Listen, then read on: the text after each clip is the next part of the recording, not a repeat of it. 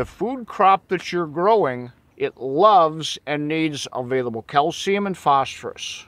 Those are the two minerals needed to start the process. Once you have available calcium and phosphorus, then the plant wants to make sure it has carbon, oxygen, and hydrogen. Those 5 things, calcium, phosphorus, carbon, oxygen, and hydrogen, make up the basis of what a plant is made of.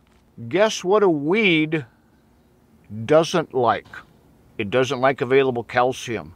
It doesn't like available phosphorus.